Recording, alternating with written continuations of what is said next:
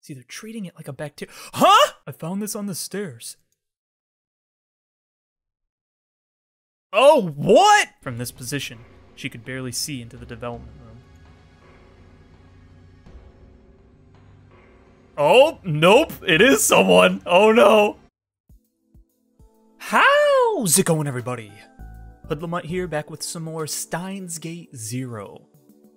And last time, Maho found that there was some evil afoot, or at least what we're perceiving that way so far. There's something nefarious, or I don't know, that's the wording I want to use. Maybe it's not nefarious, maybe it's more like it's something that they didn't want to tell her. We'll keep it at that for now.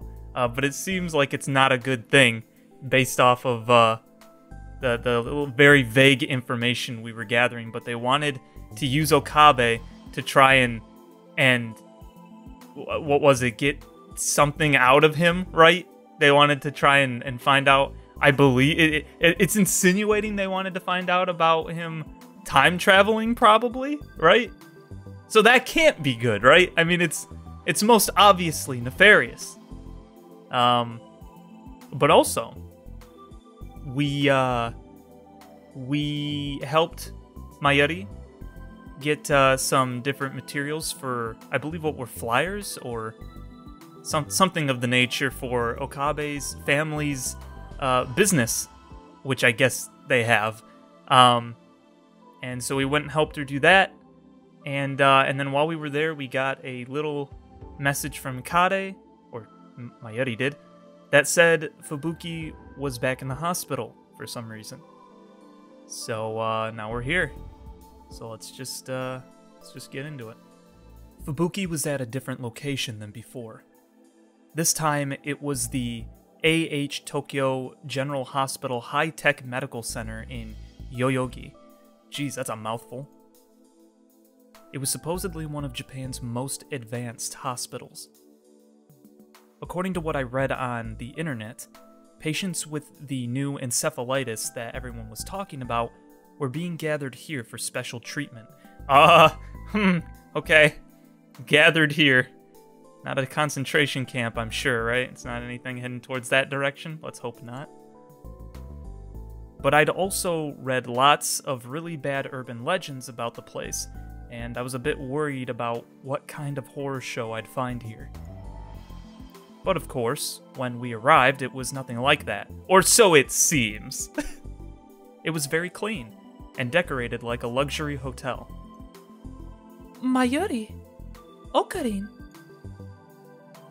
This way. Kade and Yuki waved to us as we entered the lobby. Yuki had gotten a message from Kade as well, and had evidently come right over. Where's Fubuki? She's fine. Yuki gave Mayuri a soft hug and a smile. Kade bowed her head apologetically. Sorry to scare you. I was kind of in a hurry myself. I should have checked more carefully before I messaged you. What do you mean? How's Nakase doing? I just met her mom in the hospital room, and it doesn't look like her illness has gotten any worse. Then they've just brought her here for more examinations or something? Yes, that's what they said. So there's nothing to worry about. Oh, I'm so glad. Mayuri looked extremely relieved as Yuki continued to hug her.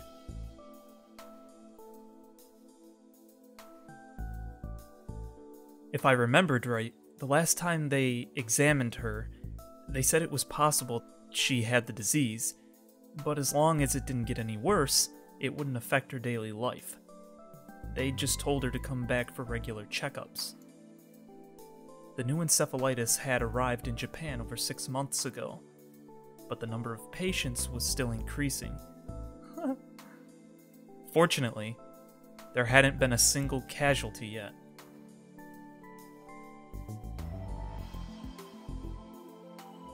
I'm pretty sure that's no illness, though. I was certain that what they were calling encephalitis was actually something similar to reading Steiner.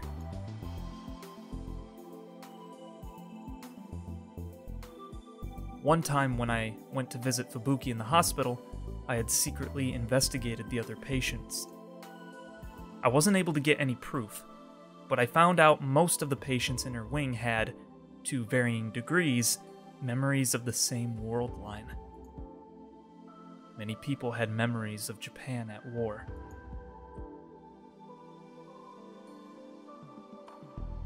I'm surprised they're not calling it like mass hysteria, you know what I mean? I feel like that's usually the term that they would say, like when everybody is believing something that isn't true all at the same time and it's causing a panic. I feel like that would be mass hysteria rather than like encephalitis, which sounds something more like a bacteria infection or something, you know what I mean? It's a weird thing. Although I don't know exactly what encephalitis is. I feel like I have an idea, but I don't technically know, so I might have to look that up later.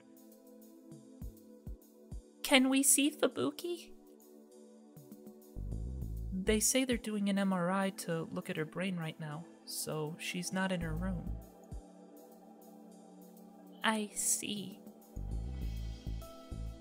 But it'll be done soon. Fubuki's mom told us to wait here. Kade motioned to Mayuri, indicating she should sit down at a nearby sofa. Once the exam is done, she's going to come get us. I let the girls sit down on the sofa and stood next to them while I surveyed the lobby. This is an amazing hospital, isn't it? Yeah. Is Nakase's family really rich or something? If she's staying in a place like this. No, that's not it.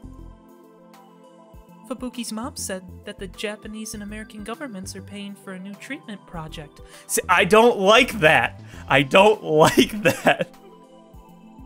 What do you mean? Everyone's fine, they're just remembering different things, but they need a new treatment project? What do you mean? I don't know, I don't like that.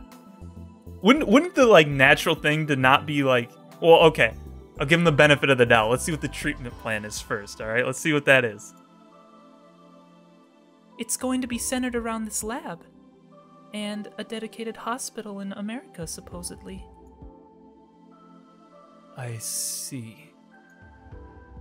I wasn't sure how I felt about that. If I was right about what this disease really was, it was hard to imagine a bigger waste of money. Please, give all the patients private rooms, and try to keep the rooms as far apart from one another as possible to ensure the patients don't come into contact. But there aren't that many open rooms. You need to do it anyway. If the patients talk to each other, they'll start to share the dreams, right? Sure, that's true, but once a person hears about someone else's dream, their brain can trick them into thinking they had that dream as well. See, they're treating it like a bacteria. Huh? Huh? You're here? I didn't even know. That voice actually fit. I was just doing a like generic male voice, but it kind of fit. What are you doing here? Is Maho here with you? Oh no, I don't like this. I don't like this. Across the lobby, I saw an old Japanese doctor in a white coat and a big man in a suit who was frantically trying to talk to him. Oh! I'd seen that man in the suit before. Actually, it was a man I knew well. Professor! Professor Leskinen! I hurried over. Dr. Leskinen! It's me! Okabe! He must have been wearing his translator because he was communicating with the old doctor in Japanese. Dr. Leskinen's face quickly broke into a smile when he saw me. Oh! Rintaro! His voice was so loud that everyone in the lobby, doctors, nurses, staff, and even the patients turned to look at me. but Dr. Leskinen didn't seem to notice them as he ran over. He was like a giant American football player racing for a touchdown. What? Wait, Professor! Stop! Stop! My cries went unheard as Dr. Leskinen tackled me and then pulled me up. Then he switched from football player to pro wrestler, and he swung me up and down. I felt like I was a little child. There was nothing I could do to resist him as he flung me around. A moment later, he noticed the cold stares of the people around us and finally released me. Oh my! I'm sorry. I was so surprised. I got a little too excited. Dr. Leskinen bowed to the people around him in apology. Dr. Leskinen, who is this young man? The doctor that Professor Leskinen had been talking to was staring at me suspiciously. Oh, well, I wasn't sure exactly what to tell him. It wasn't like he was really my professor. You seem to be a student. Which school are you with? If you're studying brain science like the professor... No, He'll be a student at Victor Condria in September. I'm planning on having him come to my lab. Huh? I see. Victor Condria University, huh? That's a surprise. I looked over at Dr. Leskinen questioningly, but he just gave me a mischievous smile. This guy... He really was such a kid. It's very rare for a Japanese student to be able to go there. I'm impressed. Thanks.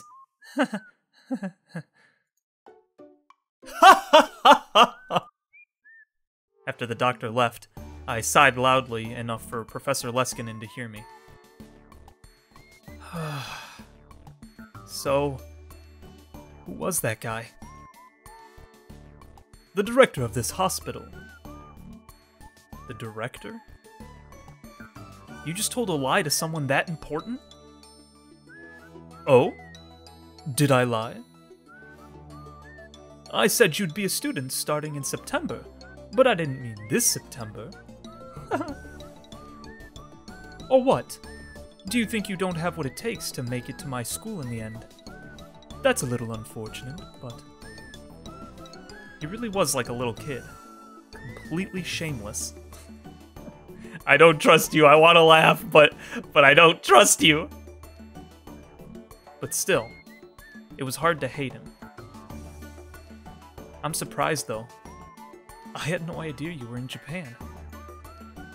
It had been 5 months since I'd seen him off at Narita. Maho's here, too. Really? She didn't say a word about it.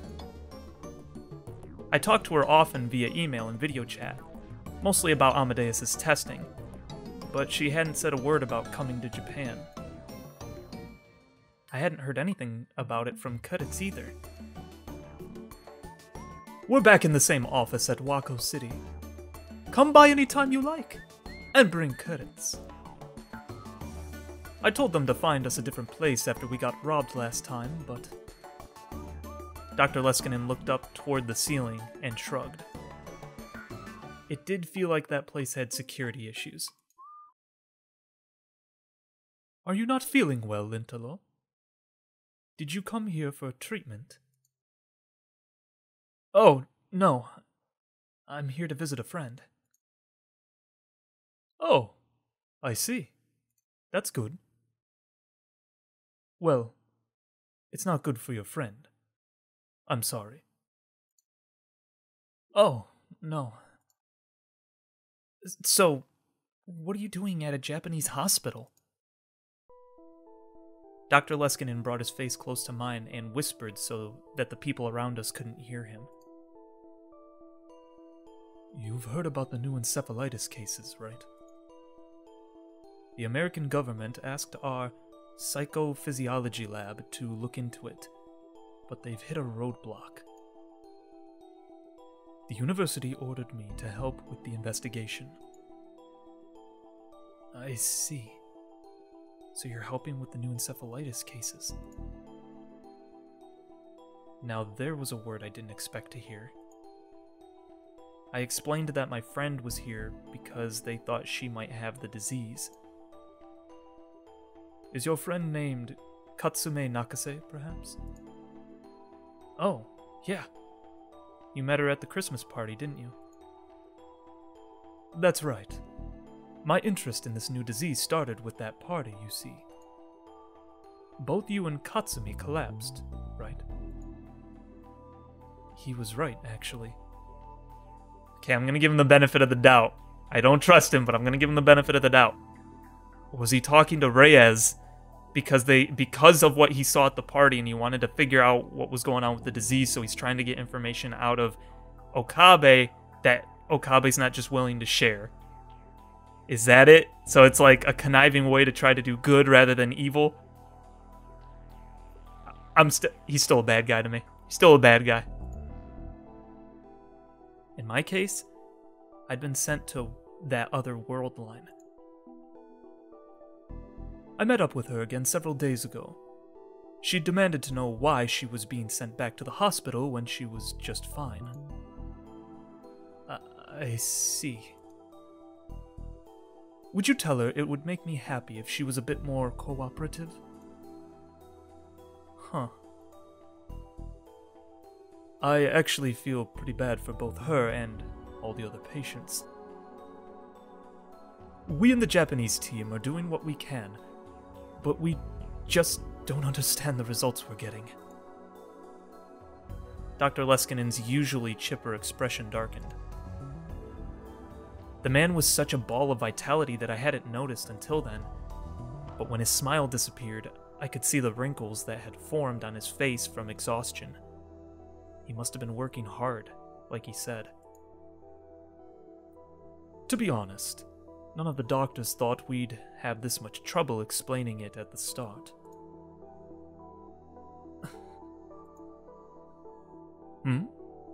What's wrong, Lintalo? Oh, well... Is there something wrong? No. I'm not a medical student, so this is all outside my expertise. I was just about to tell him about my reading Steiner. But in the end, I couldn't. Yeah, it's better you don't. If my uninformed opinion was wrong, it could cost the encephalitis patients their lives. I couldn't just tell him when I didn't have any proof. And then his face drew close to mine again. By the way, Katsumi was saying something very interesting. Huh? She said something about not being sick, about how she was actually experiencing another world in her dreams. I told her not to say anything about it. Could she not help it? This was bad. They might start to doubt her sanity. Well, Nakase's got a very vivid imagination, maybe. She loves sci-fi and anime.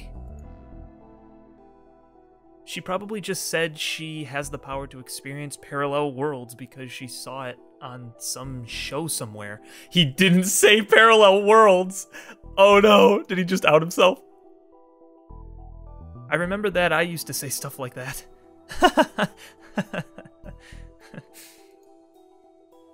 I tried my best to come up with excuses, but Dr. Leskinen still seemed concerned. But still, I was really surprised when I started participating in the treatment project. One of the strange things about this illness is that many patients share the same dreams. I'm assuming it's similar to a mass hallucination. I was saying mass hysteria, but yeah. But what do you think? I've never seen this before. From a brain science perspective, I just don't have an answer right now.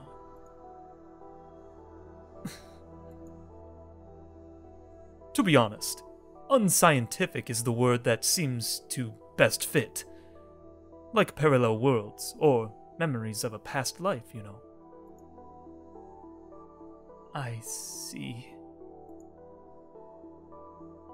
It would help if you talked to Katsumi, too. There are some things you can't say to a doctor, but that you'll tell your friends. Would they bug her or something so that we can hear? Or so that they can hear, I mean? Sure. I'll ask her, I guess. So, Lintalo, that aside, I have a question for you. It's going to be about Maho. Dr. Leskinen was looking over my shoulder. I got a sense of this at the Christmas party, but your girlfriends really are cute, aren't they? Huh?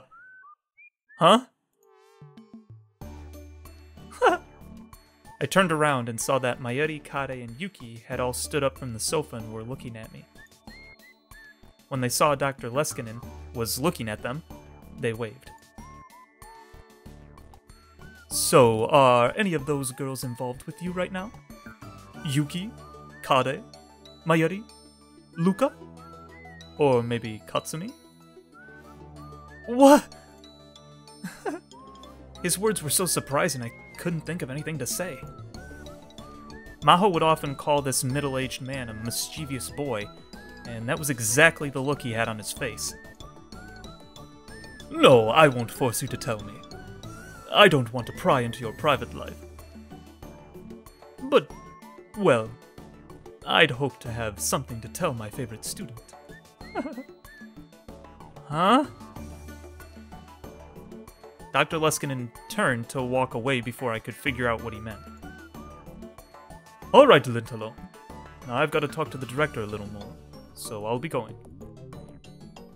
I'd love to go around to all those girls and give them a hug too, but I'll save that for next time. Tell them I said hello. Oh, sure.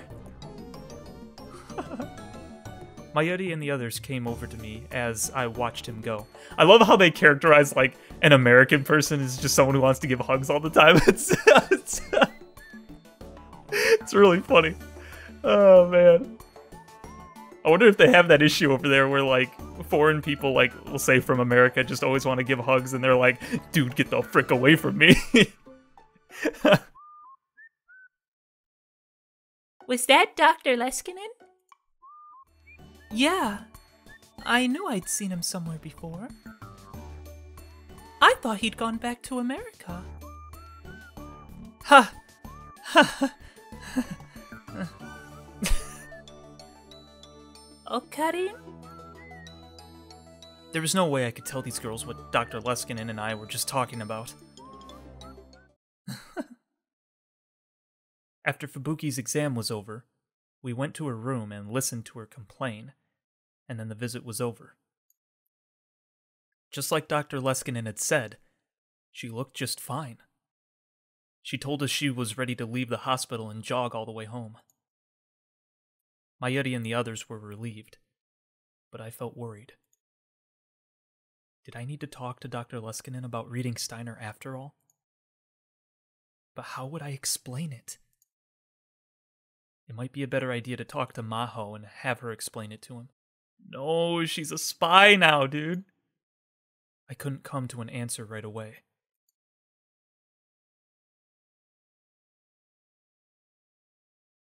Alright, back to Suzuha.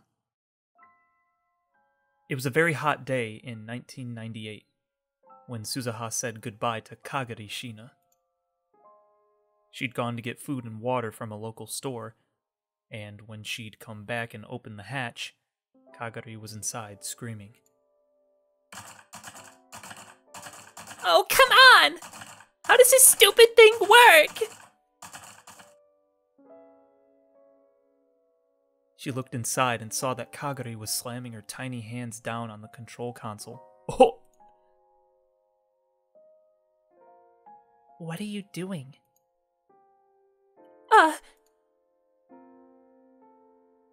Kagari shrank back when she saw Suzuha. I'm not. This isn't what it looks like. Answer me. But... I woke up and you were gone. And it was dark and the lights won't turn on. And it's so cramped and scary in here. So I tried to open the door. And then when I was fiddling with it, this happened. Kagari started to cry. I'm sorry, Big Sis Suzuha. I'm sorry. But I was really scared. I see. Suzuha relaxed her guard. Kagari had PTSD from her time as a war orphan, and she hadn't fully recovered yet. Mayuri had once told her that she got very frightened in dark and cramped places. It would make sense if waking up in the dark caused a panic attack.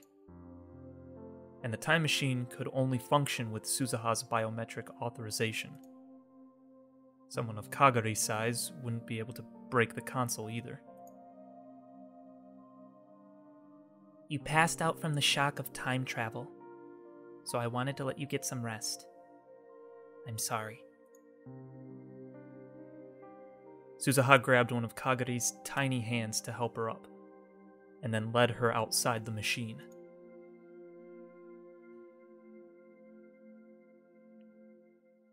Wow. It's so hot. Kagari, promise me that you won't touch the switches on the control console no matter what. Okay? Okay. I'm going to get started. You go and rest. Have some food and water if you want. Suzuha handed Kagari the provisions she'd brought, then went inside and poked her head into the cargo space under the control console. She connected the IBM 5100 she'd stored there to a portable terminal she'd bought from the future, or that she'd brought from the future. By all appearances, it was an early 2000s cell phone, but inside it was a miniaturized quantum computer from the year 2036. Of course, future Daru had made it himself. When she booted up the IBM 5100, rows of numbers started to appear on the screen. What are you doing? Kagari was looking in from outside the machine. Did you study the year 2000 problem? I studied it a little at the orphanage. In the end, nothing happened, right? That's what everybody thinks. Huh? It wasn't made public, but at the time, a lot of places and a lot of countries had serious problems because of it. Really? The issue was this computer, the IBM 5100. It's got an old programming language on it, and the engineers weren't able to fix the program. In fact, they didn't even know that an important program existed that was written in this language. The race to develop the time machine was the beginning of the Third World War, but there's a chance that something had happened during the year 2000 problems, and the divisions that resulted from that were a deeper cause. She didn't expect a 10-year-old like Kagari to understand this, but she didn't feel like taking the time to explain. And the year 2000 is a special year, you see. All of the world lines temporarily converge here. This means that it's possible the year 2000 problem has a huge effect on all the world lines. The world line in the gap that we're trying to reach, Steins Gate, is no exception. She looked down at the terminal connected to the IBM 5100. So this is a patch program to keep the year 2000 problem from ever happening. Oh, really? What is it, like a Like a... How does it stop that from happening? It's got to interfere with time, right? I mean, I guess it's a quantum thing, so... Huh. Right now, the terminal was converting the patch into the language used by the IBM 5100. The next step was to spread this program all around the world in the form of a virus. And the year 2000 problems that this era's engineers missed would completely disappear. Oh. The word connect appeared on the terminal's subscreen. So she's trying to fix it from happening so that it doesn't happen. Interesting. Okay, it's connected. She'd been told that in Japan in this era, ADSL was still in the test phase, and most normal users connected to the internet by low-speed dial-up using ISDN. But in major city areas like Akihabara, universities, labs, and some big computer companies were starting to use fiber optic broadband. Some of them were even using wireless LANs. Suzuha cracked her way into one of those. Dad had laughed when he'd said that with 2036 technology, cracking late 20th century network security was a joke. But he'd been right. But if you change the future, won't that change the world we were in? Surprisingly, Kagari had gotten the gist of what Suzuha had just told her. That's right. I refuse to let that world exist any longer. So I've come here to reach Steins Gate.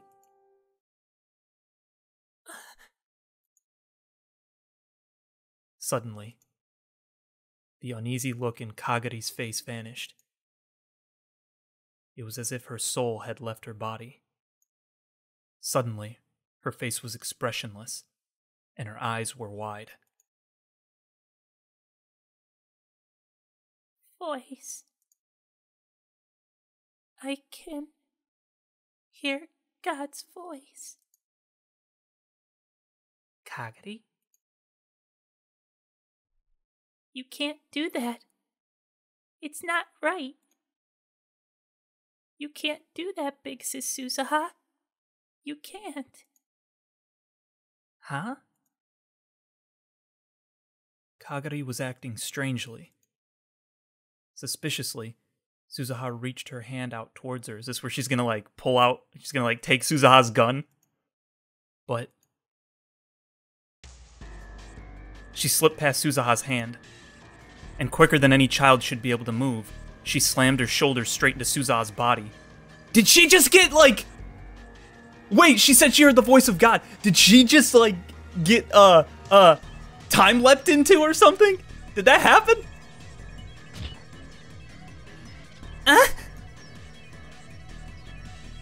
Suzuha was caught completely off guard. That's how fast it was. Kagari's shoulder hit her in the solar plexus. Wah!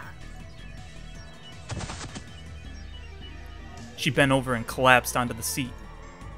Kagari tore the terminal out of Suzuha's hands. The cables connecting it to the IBM 5100 were ripped out, and errors displayed on both screens. What are you doing? Kagari didn't answer the question. Instead, she grabbed the backpack that Suzuha had placed on the seat and spilled its contents onto the floor. There were MREs, spare parts, clothes, and a semi-automatic pistol. Suzuha couldn't believe it. Kagari was going to try and pick it up. Stop it! She forced herself to ignore the pain as she jumped on Kagari's body.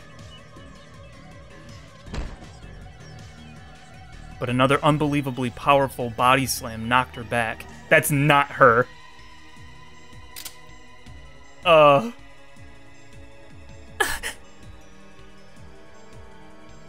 Something cold was pushed right up against her brow. Don't move! Kagari's tiny hands weren't shaking at all as they clutched the semi-automatic pistol. In the space of an instant, the safety on the gun had been flipped off. That's when Suzuha realized that this wasn't just a temper tantrum. Suzuha was the one who'd taught her how to use a gun. That's why she knew that Kagari was perfectly calm. Are you insane? Put the gun down now! Stop doing this! You're the one who needs to stop! What? You can't change the world. You're not making sense! There was no hesitation in her eyes. Instead, Suzuha saw only resolve. Do you want the war to happen then? I don't know anything about that! I just want to go back to my old world! Then, that's never going to happen. We've already used the time machine to interfere with the past. The world line's changed. There's almost no chance we can go back. Shut up! Shut up! I'm going to save Mommy! You can't erase this world! I won't let you! Kagari turned the gun towards the IBM 5100. Stop! Oh no.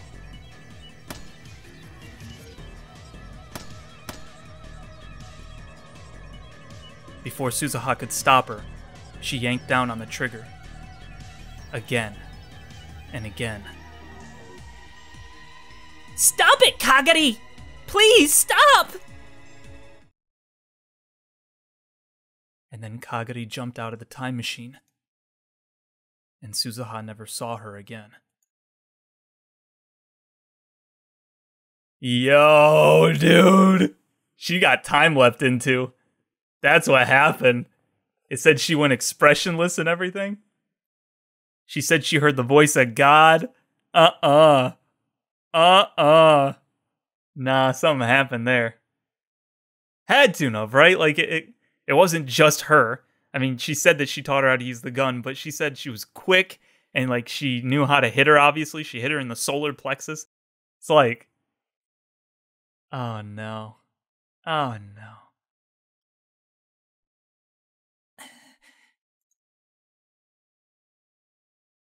On every night that passed, she remembered Kagari. Suzuha had spent some time looking for Kagari when she'd first come to this era, but in the end, she'd never found anything.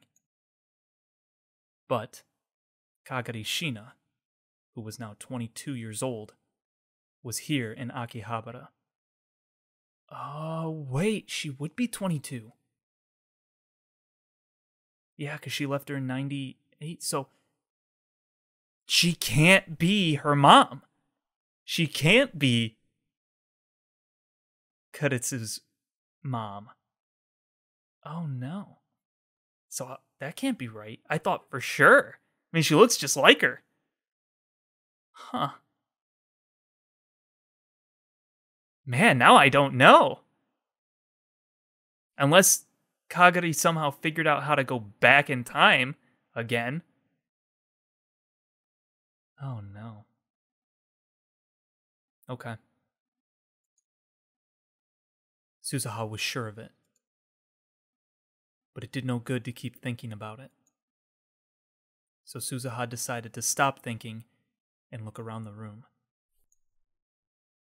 Iteru, her dad, was playing yet another game populated entirely with female characters. What the heck is he wearing? What is that?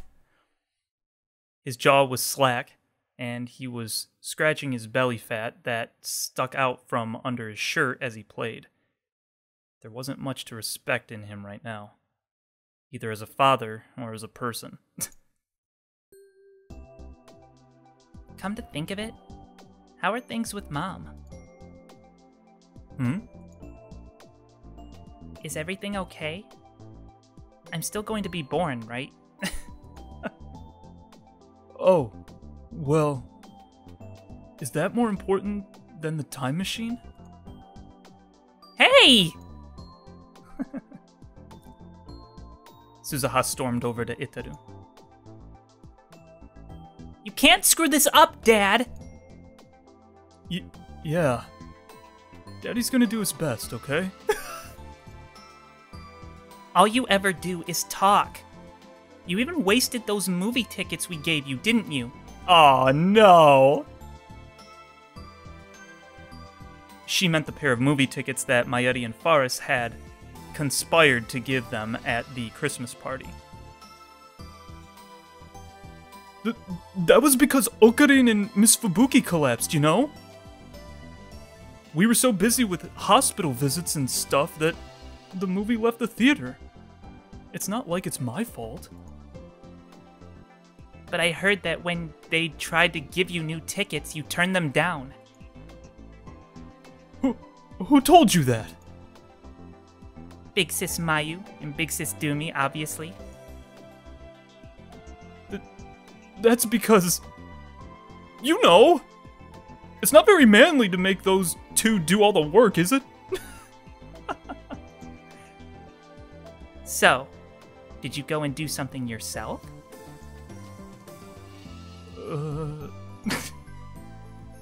This isn't going to work. Maybe this was a more important problem than the time machine. Suzuha brought her hands up to her head. Listen, Dad. I'm not going to be around to lecture you like this forever, okay? I'm leaving soon. Oh. Suddenly, there was a sad look in Itaru's eyes. Don't make that face. I promised I'd stop worrying about it. For the past 6 months, Suzuha had been thinking about whether it was really right to erase this world. But in the end, it was none other than Itaru who'd pushed her to go ahead. I'm sorry. She couldn't bear to see her father so depressed, so she patted his broad back. Don't just sit there and be glum. Send Mom a message and see if she's free sometime. And if she is, invite her to a movie. That's way too sudden. I don't care if it's sudden or not. Do it anyway, okay? This is an order. An order? What's your answer? Sir, yes, sir! Satisfied, she'd headed off to take a shower. Oh, but before that, I'm going to hit the convenience store.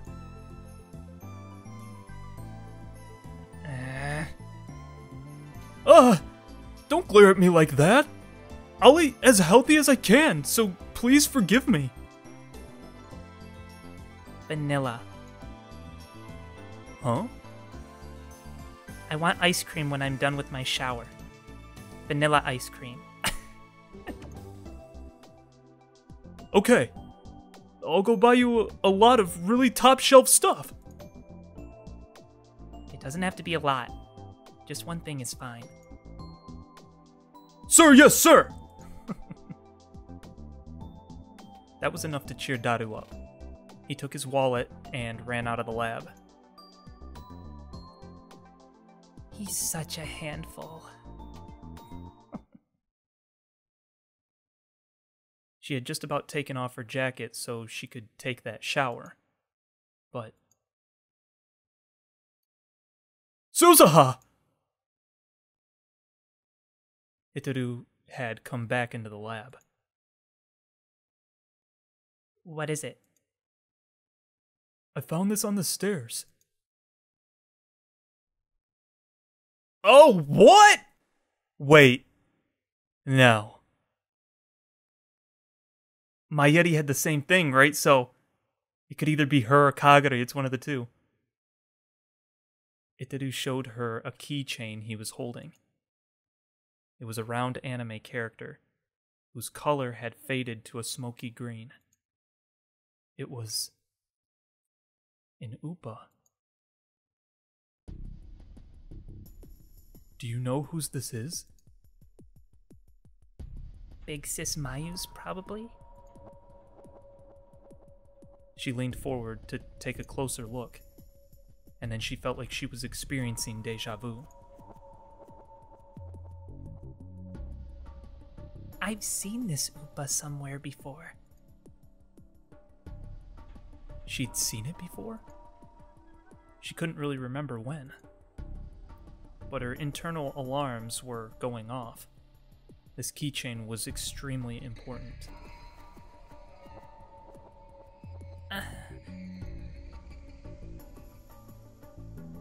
Oopas were common enough that you could find them anywhere. The plastic edges had worn down. The paint was faded and coming off in places. But there was no dust, and there was no stains. Instead, it shone brightly, as if its owner had put a lot of effort into taking good care of it. Yup, it's Kagari's for sure. The chain was so old that part of it had snapped off. That was probably how it got dropped. Oh, so she was there. Where was it? I've seen this before. Did Mayushi show it to you? I don't know. She stared at the green Oopa in Itaru's hands. And then, in her mind, she heard a young girl scream.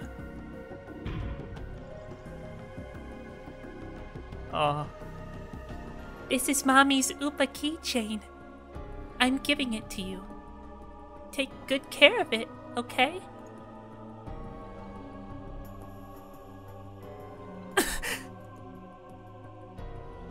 She gasped. A feeling of indescribable terror raced down her spine. This can't be... Kagari's?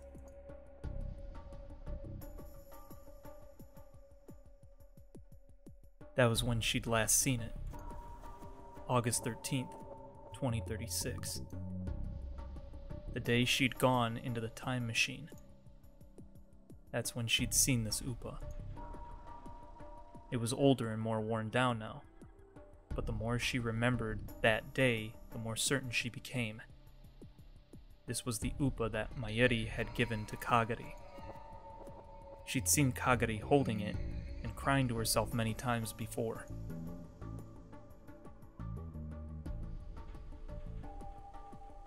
Kagari? You mean future Miss Mayu's daughter? Yeah. Did you find her? No. But she knows where I am. What do you mean? She's watching this lab. Yeah, what the heck? Satisfied, she headed off to take a shower. Ever since then, her careful efforts to defend the time machine had paid off, and she hadn't seen any sign of Kagari. But she never thought she'd be watching the lab. I bet she was the one that was spying on her and Faris, right? And then sped off? It said that she was, the person was trained though, but like, she said that Suzuha like it said that Suzuha trained her to use the gun, right? So maybe she taught her tactics, and that's how she knew to like throw the object down that tripped her, made her fall down the stairs, remember? I bet it was Kagari, dude. Yo! Is she around her now, dude? No. Oh, dude. Oh, frick. I'm pretty sure it's her. It's gotta be, right? Because she's worried about the time machine, so it makes sense that she would be spying on it now. Oh, no.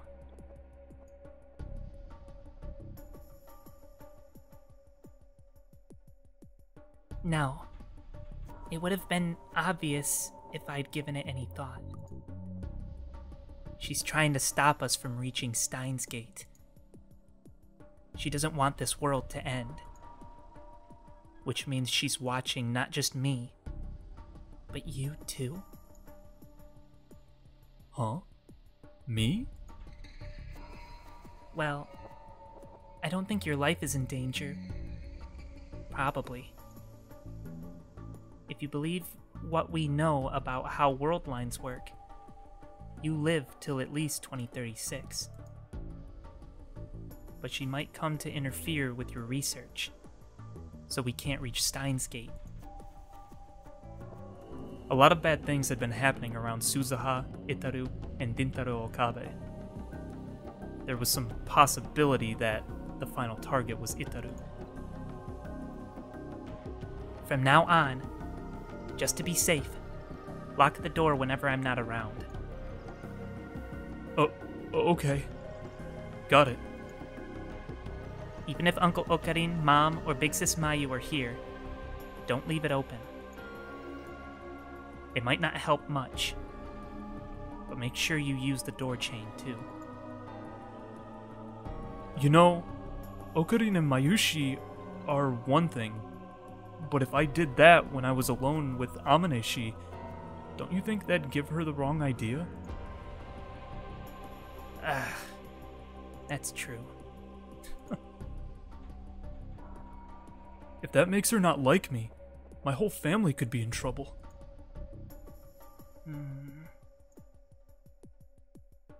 Suzuha groaned softly, unsure of what to do. If you'd only gotten to be her boyfriend sooner, there wouldn't be a problem. Wait, we're back to that? Just be careful, okay? Suzuha decided to keep the green Upa keychain. She softly ran her fingertips over it as she stared at it. Hey, Suzuha. Kagari-tan's not related to Mayushi, but she's still her daughter, right? That's right. Could somebody raised by Mayushi grow up to be the kind of person who'd assault someone?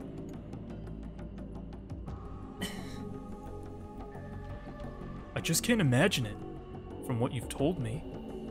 I'd expect her to be a kind, easygoing, and cute little girl. I wish that was what had happened. Yeah, I thought that was how she'd turn out too. But now, she's probably...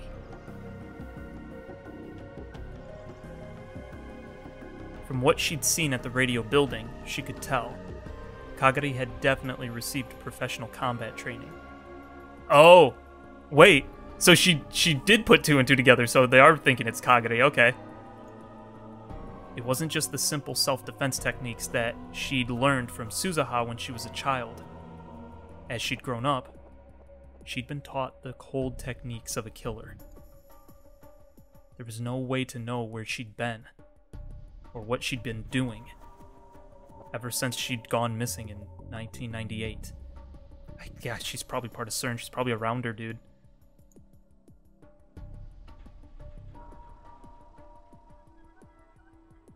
But there was no doubt in Suzuha's mind that she was trying to ruin her plans.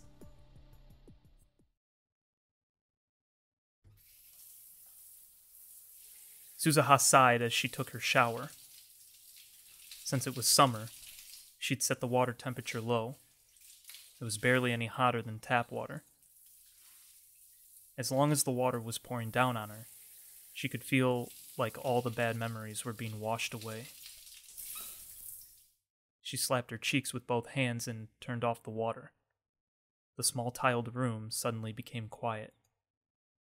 In the silence, she vigorously toweled off her hair. This building was never intended for anyone to live in. Not only was there very little room, there wasn't even a place to change. It was small, and there were no windows, and the steam from the shower room built up, making it an unpleasant sauna in summer. Supposedly, Itaru and Okabe would sit naked next to the fans to get away from the heat and moisture. Of course, that was only when the girls, as well as Luka Urashibara, weren't around, as well as Luka. But Suzuha couldn't do that. There were those huge scars on her chest. If she was careless and Yuki saw them, she'd have a big problem. So she always forced herself to change within this small space. We'll just lock the door, right? Isn't that what you said? Then no one could just walk in on you? The second she left the shower room, she realized something was wrong. The lights were off in the part behind the curtain, where the lab room was. She was sure she had left all the lab lights on when she'd gone to take a shower. She didn't remember turning them off. Still completely naked, she flung open the curtain. Oh no.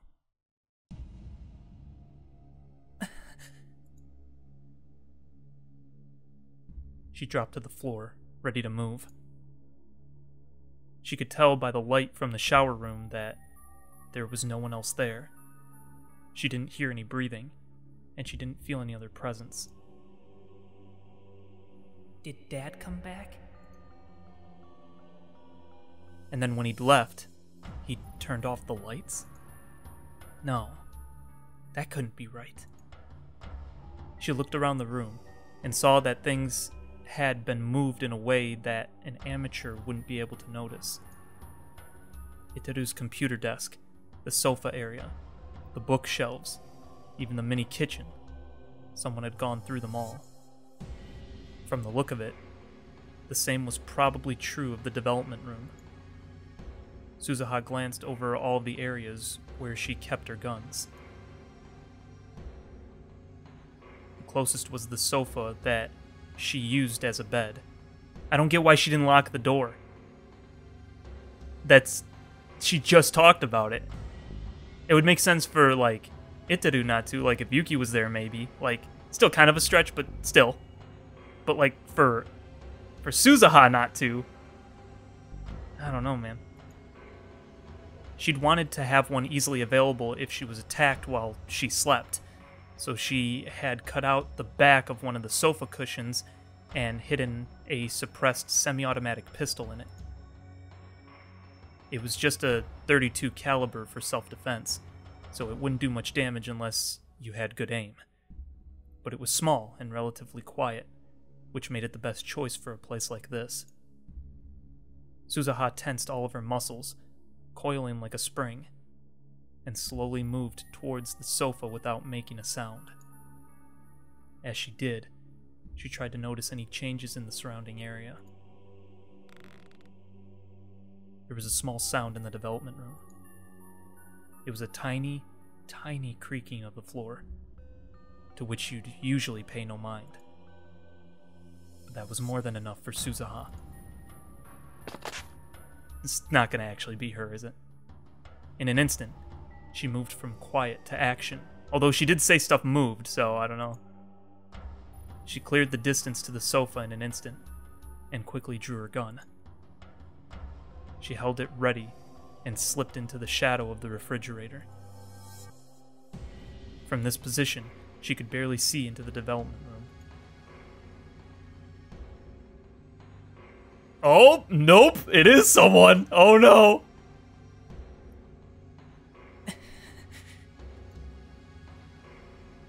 The room became silent again. But this time, the intruder in the other room didn't try to hide their presence. Try anything and I'll shoot. Hands on your head. Come out slowly. Suzuha threatened the intruder in a low voice, but the intruder seemed completely unconcerned as they exposed themselves to Suzuha's gaze. Dude, is that the freaking girl from the Rarara? it's the freaking what did they call her? Was the headless horseman, whatever the word for that is in is it the Irish word or whatever?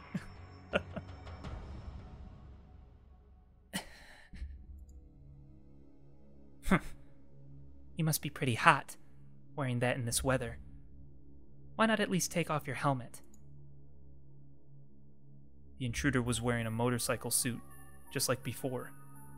Even the helmet was the same. The leather suit clung tight to their skin, revealing a voluptuous and perfectly proportioned body. It was clearly a woman. What you're looking for isn't there. It's in my pocket. Suzuha pointed toward the entrance to the shower room. The shirt she had just taken off was lying there on the floor. The girl in the motorcycle suit turned her head, but because the face mask was down, Suzuha couldn't read her expression. You should know better than to drop that. It's something Mommy gave you. Right, Kagari? Oh! The second she spoke, Kagari Shino was the first to move. The way it comes into frame, that was funny. She drew a deglossed military knife that she must have been hiding behind her back and closed the gap between herself and Suzuha in an instant. Suzuha pointed the gun at her legs and pulled the trigger, carefully aiming away from her vitals. She heard the small pop of a suppressed .32 and saw Kagari lose her balance and fall. Or she thought she did, but it was a feint.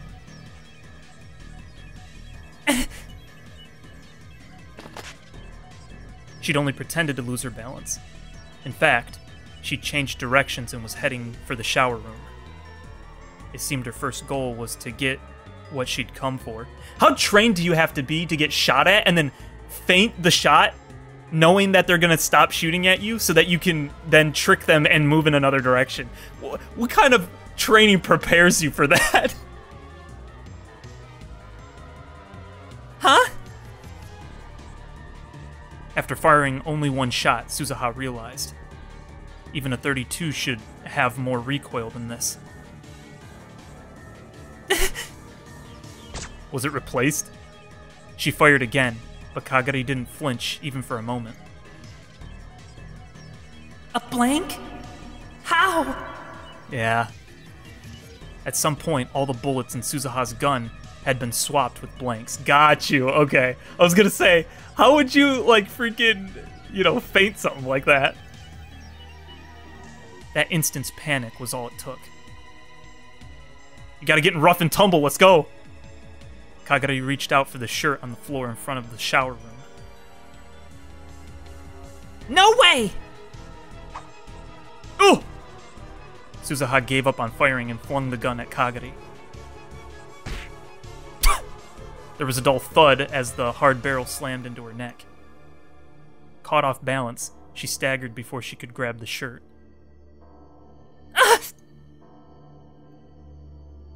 She could hear Kagari's voice for the first time from within the helmet. Suzuha jumped. Ooh! She kicked the off-balance Kagari as hard as she could with her toned, muscled legs. This was no time to hold back. Ooh! Kagari went flying all the way to the edge of the room. That had to have broken a few ribs. Really? Dang! Suzuha jumped toward her to continue her attack.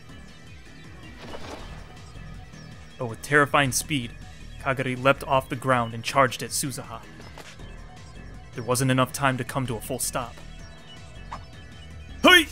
Oh! Ah! A sharp blade swept by, mere centimeters from her exposed abdomen. If she'd pulled back even a few tenths of a second later, the knife would have fatally sliced open her gut. You witch! The blood rushed to Suzuha's head. Kagari was serious. She was planning to kill her. There was no hesitation in her movements. Suzuha leapt back and searched for something she could use as a weapon. But the other guns were probably no different. There was a good chance they'd all had their ammo swapped with blanks too. It was even possible that all her self-defense knives had been taken too. That's like a lot of prep to then still be looking through the room. You know what I mean? To like replace everything, knowing that she might come out and attack you. Like, what? How did you do that? Which left? Unless she'd done it before. There were several knives carefully stored in the kitchen. Yuki had brought them over to use in teaching the other girls how to cook. But Kagari had evidently noticed them as well, and she was moving to keep Suzuha from reaching them. Huh. Looks like you've had a lot of practice. It's hard to believe you're the same girl who spent all her time sobbing inside the time machine. I'm surprised. Suzuha kept her distance from Kagari as she slowly moved along the wall. Her competitive drive burned even brighter as she tried to come up with a way to overcome her disadvantage. Here, Kagari. This is what you're after, right? She picked up her shirt from in front of the shower room, and she took the green keychain out of its pockets.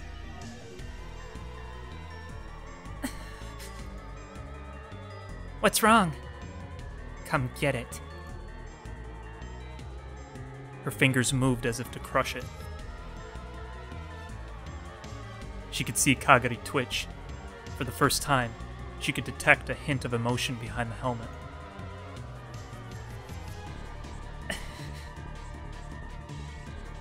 And in an instant, she threw it at Kagari's stomach. The keychain flew in a slow arc, like she was tossing it to a friend. If something they loved was thrown like that, even the fiercest warrior would instinctively reach out with both hands to grab it. Kagari was no exception. She carefully held her mother's memento in both her empty left hand and the right hand that still clutched the knife.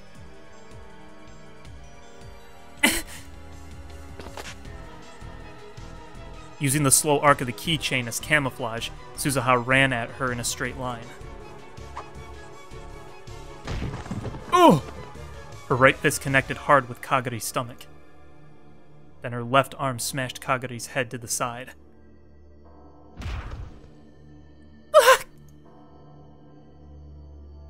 Kagari's body fell to the ground, her right shoulder taking the brunt of the fall. Suzuha could hear the sound of her joint dislocating. Ooh! No! The knife slipped from her grasp. Oh, crap. Oh, okay, alright. Suzuha got behind her and mounted her, twisting her right arm mercilessly. Okay, alright. At the same time, she slipped her own left arm around Kagari's neck and squeezed hard.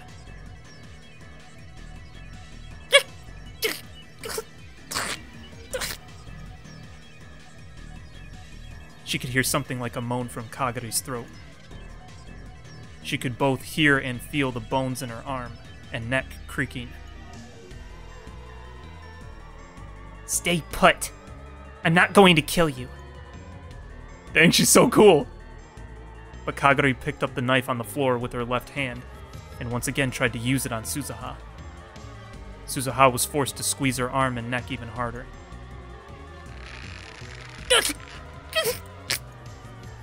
Stop it, Kagari! I understand how you feel now, but it's wrong! It's wrong! But Kagari didn't stop. If anything, she tried even harder to pull Suzuha away. What kind of training did she get? Even in all the battles she'd been in, this much pressure on two different spots was enough to get even the toughest soldier to submit or fall unconscious. Terrified, Suzuha squeezed even harder. At this rate, she wouldn't simply knock her out. She really would kill Kagari. But if she stopped, Kagari would kill her. What should she do? Big Sis Suzuha! It hurts! It hurts! Don't fall for that crap! And then she heard a sad, weak voice from inside the helmet. Don't do it! It startled her, and she relaxed both her arms. No! But that was just what Kagari had hoped for. The knife came very close to cutting Suzuha's left arm. When she let go to dodge it, Kagari shook her off and kicked at her hips with both legs.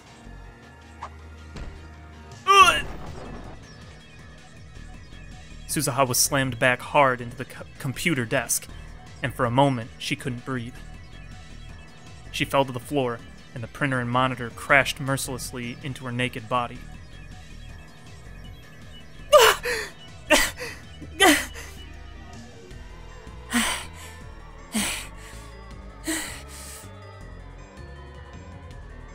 She forced herself to stand up, gasping hard as she did so. Kagari's breath was heavy too. Her right arm was pointed in an impossible direction and hanging limp. Ew. She wouldn't be able to use it for a while, probably. But her left arm was still holding the knife. You've learned some dirty tricks, haven't you? Suzuha glared at Kagari's face, not that she could see what it looked like behind that helmet.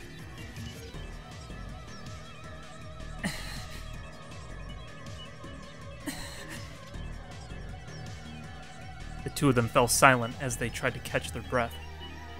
The tension in the air was so thick that it was difficult to move a muscle. Sweat rolled down her forehead and into her eyes, but she still didn't blink as she waited for Kagari to make her next move. It was the sound of the front door opening that broke their stalemate. Oh no! Is it gonna be Mayuri? Oh no! It's Daru! Hey, Suzuha? Did I just hear a loud noise? Suzuha felt a chill run down her spine when she heard Itaru's voice. Huh? Why is it so dark? No, Dad! Stay back! Oh, crap. She yelled at the exact same instant he turned on the lights. The sudden brightness was enough to make Suzuha flinch for an instant. Kagari was wearing a full-face helmet, and that made all the difference. She leapt towards Itaru just a moment before Suzuha.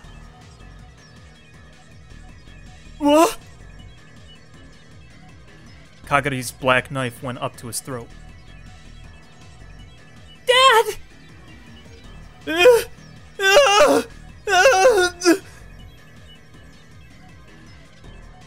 Kagari spun around behind him, using Itaru's huge body as a shield. Suzuha staggered toward him, gritting her teeth. Let go, Kagari. Lay one finger on Dad, and I don't care who you are, Kagari. I'll kill you.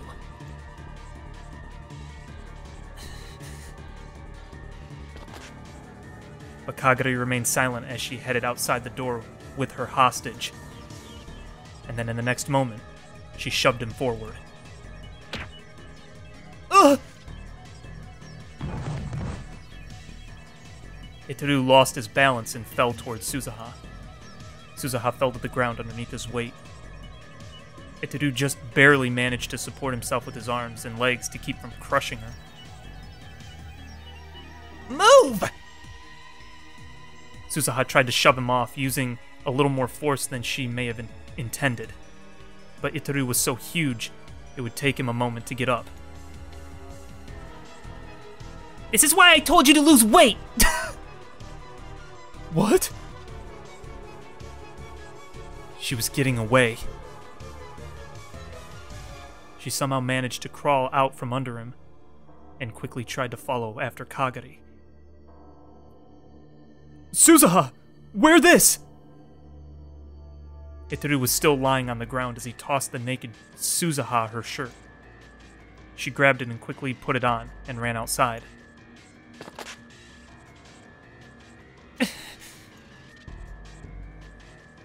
But when she looked around the street, the girl in the motorcycle leathers wasn't there. There was no way to even know where she'd gone. She got away. It would be dangerous to run around trying to find her now.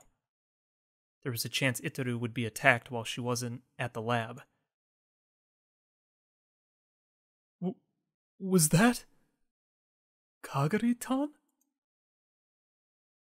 Itaru came outside as well. Yeah, I'm almost certain. I see.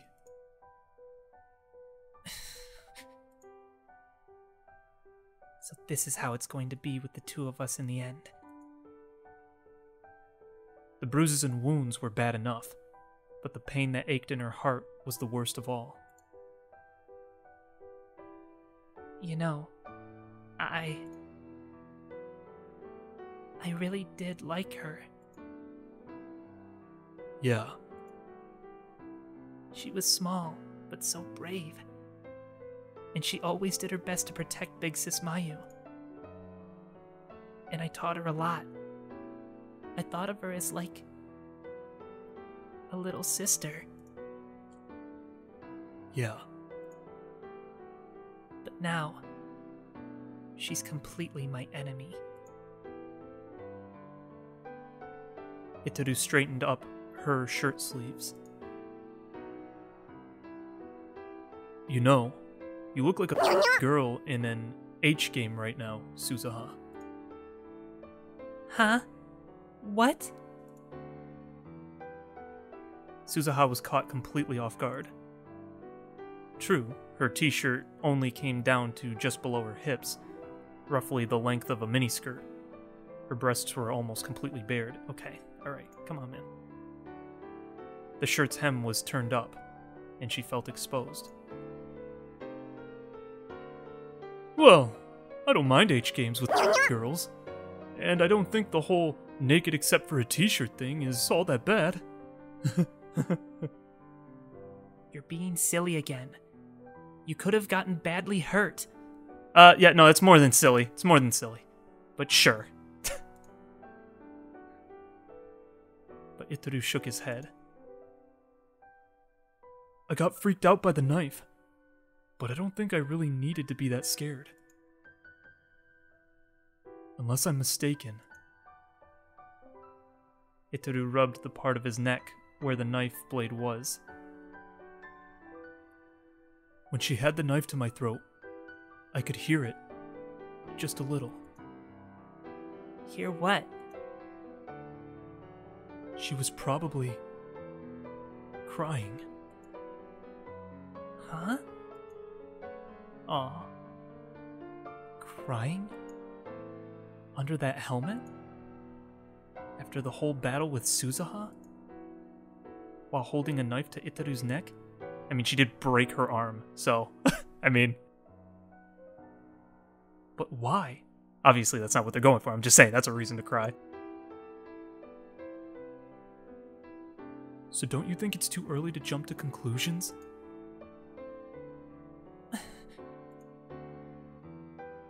Dad. Hmm? Did you buy me that vanilla ice cream? Yeah, of course. I'd love to eat it. I'm a little tired. And then she almost fell forward. What? Itaru managed to catch her before she hit the ground. What the heck? Hey! Hey, Suzuha? I'm fine. But let me rest a little.